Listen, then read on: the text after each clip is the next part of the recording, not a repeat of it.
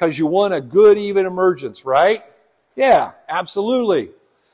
Good spacing, even emergence is important. You should do that. But you should also know that manganese in adequate amounts improves corn emergence.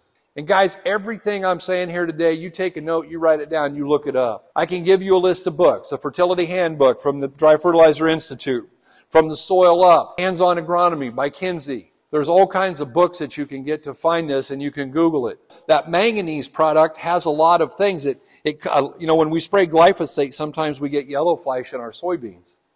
That's costing you 2 to about 13 bushel. It's an easy fix. Talk about a low-hanging fruit. Brian talked about low-hanging fruit.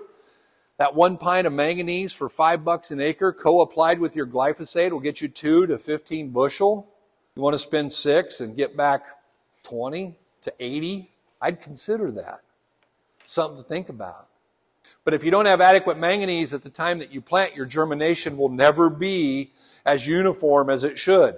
And you can redo the meters, and you get the down pressure right, and you get the seed to soil contact right. You can do all the things that you do, and you should do them, but you can't make up for lack of manganese.